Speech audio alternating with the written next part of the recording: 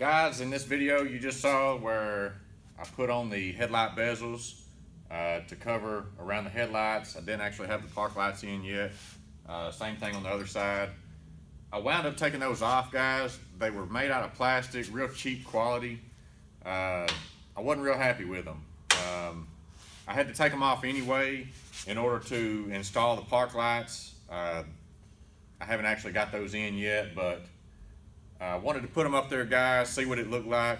And it looked really good from a distance, but up close, the sides, they didn't line up with the chrome trim on the top or the bottom. Around the sides here where it's supposed to mate with the fender, there's like a 1/4 inch gap in there. Just real poor quality stuff, guys. They were made in China, the packaging and labeling and stuff that they were wrapped in when I got them. They're China made. They're chrome plastic. They look good. They just didn't fit good. I got those from LMC Truck. Wound up sending those back. They're going to refund my money, and I'm going to go with something different. AMD. I can't remember if that's what that stands for. But they have some really good quality stuff from what I could tell online. It is sheet metal pressed.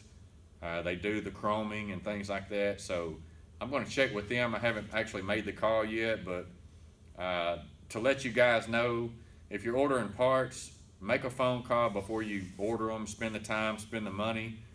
Make sure that they are good quality. Make sure that you know what you're getting before they actually get in your hands. The ones that I ordered from LMC, they didn't list them as being plastic. I had assumed that those were metal. Reproduction or something like that. They were not. They were plastic.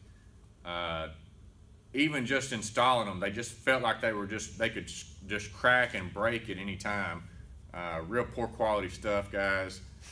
I've got a lot of other parts on my truck from LMC, Classic Truck Parts of America, Classic Industries, USA One Products, I think is the website for that one.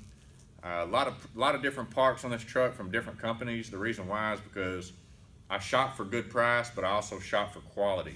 I don't mind spending a little extra money to get, you know, a good quality product. But guys, when you're building something like this, you're going to spend a lot of money. You just got to know where to spend it and what to spend it on. Being that headlight bezel is a finished product, it will affect the overall look of everything when it's done. I wasn't happy with it. I went ahead and sent it back. So when I get some more, I'll probably add a little video, may do something showing, you know, where I got them from, something like that. That way you guys know if you're looking for headlight bezels or parts like that, you'll know where to go. I've actually got my factory headlight bezels. They need to be re-chromed. They're not pitted, they're not beat up real bad, but they're not up to par really for what I'm building. So I had actually thought about sending those off as well and having those re-chromed. I've got some more parts from the interior that I'd like to see about having chromed also.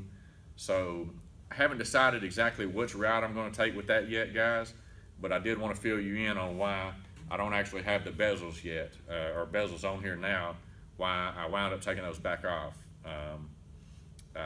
Waiting on the park lights to come in, and I guess I'll have to figure out something here pretty quick so I can proceed with that, but this isn't real important right now. Trying to get some things done with the motor and transmission, transmission cooler lines, things like that. Go ahead and try to get some of the wiring finished up so I can fire this motor up. I'm hoping to do that in the next couple of weeks. It's getting pushed further and further down the road. Something comes up, something hinders me from working on my project, but hopefully I can get all those little bugs worked out, get all the kinks worked out, and try to get this thing fired up here in the next couple of weeks. That's going to be a really big to-do. I'm going to have some time off of work here in a few weeks, so it'll be a good time to really utilize that time off to try to get a little bit further along with this project. So guys, I appreciate your support. I appreciate you watching. If you would, just subscribe if you like the videos you're seeing. If you want to see the information, the videos from later on, guys, just keep following, keep watching.